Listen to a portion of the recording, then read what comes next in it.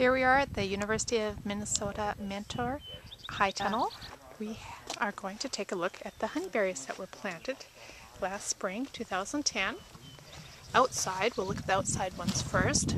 We have borealis and another borealis that is blossoming. It has a couple clusters of blossoms, and this is about 16 inches tall.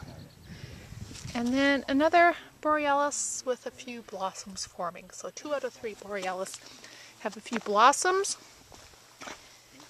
The tundra, this tundra is doing fairly well. It's about 1 foot tall, and it's got a fair number of blossoms forming. And then the other tundra are not looking quite so healthy, but we expect them to make a comeback.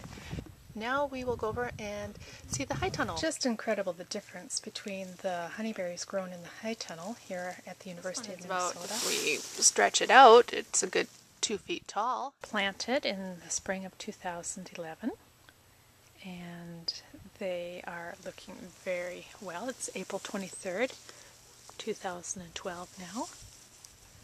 Blossoms are fully formed on these tundras.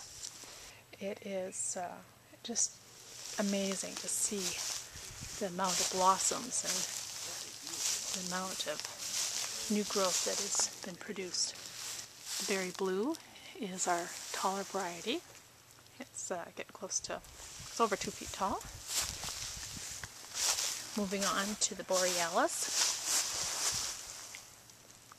The borealis is a little more delicate looking plant, slender branches, fully loaded with blossoms this year. And there's a tall borealis as well. So each plant will grow in its own particular way, sometimes growing tall first and then spreading out at the bottom, and it is a bush, so it will send out a lot of new growth this year.